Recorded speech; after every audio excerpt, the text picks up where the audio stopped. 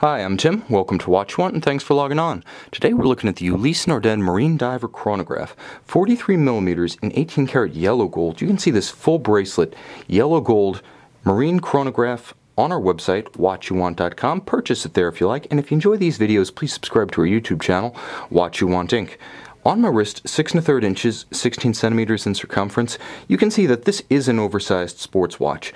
Not grossly, but 43mm across the round of the case, a robust 54 from extremity of end piece to extremity of end piece, and 16mm thick. This isn't a timepiece that's going to disappear under the cuff, and considering the combination of gold to top gold to top gold, chances are it wasn't a watch ever intended to fit under a sleeve. Not intended to be obscured in any way, in fact.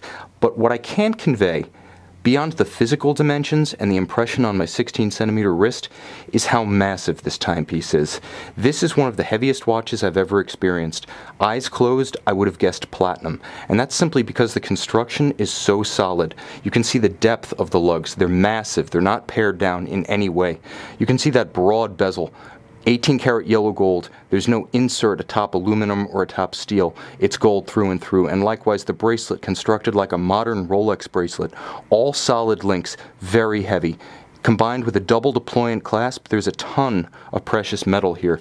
If you've ever wanted that defining feel of a truly hefty, premium luxury watch, the watch that is simply insistent upon its presence on your wrist and never lets you forget just how much value you're wearing.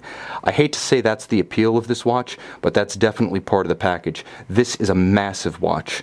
And I'll also say that while some have said that this is the Russian watch, allegedly an allusion to certain market tastes, I don't get that, but what I do get is something else Russian. Not tastes, but tanks. This thing on the wrist weighs as much as a T-34 tank, and it's very impressive. But I will say that the finishing of the bracelet is superb. Now you can see, like the best of the modern Rolex oysters, there's a pared down channel between each one of the links where they abut each other, so it will not pinch skin, it will not pull hair. It has impressive finish where it counts from an ergonomic perspective, allowing the skin to breathe and relieving any kind of stress or strain that the weight of the bracelet might otherwise cause. And you can see that there's clever use of contrasting finish here. Although it is all yellow gold, and there is a lot of it, polish down the center links and a brushed finish down the shoulder links gives it a little bit of articulation in conjunction with the many fluted character lines that add complexity, strength, and visual interest to the bracelet itself. So while it is all yellow gold, it's not monotone and it's not monotonous. The case, as mentioned before, is massive, with a number on the side like the old Ulysse Nardin marine chronometers, and you can see the pusher adjuster for the date at 6 o'clock.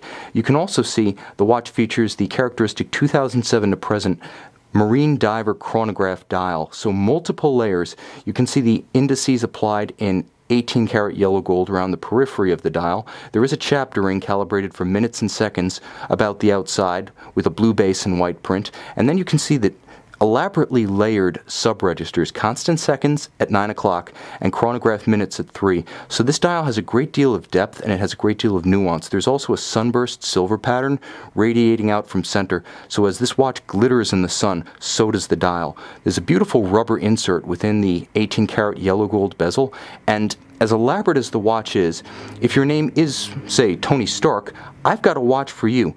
The all-purpose adventure watch for the Jet Set International Playboy does conform to ISO 6425, so it is a true dive watch. You can see the unidirectional rotating bezel, constant seconds indicator at 9 o'clock. You can see the pearl in the bezel, and water resistance to 200 meters or 660 feet.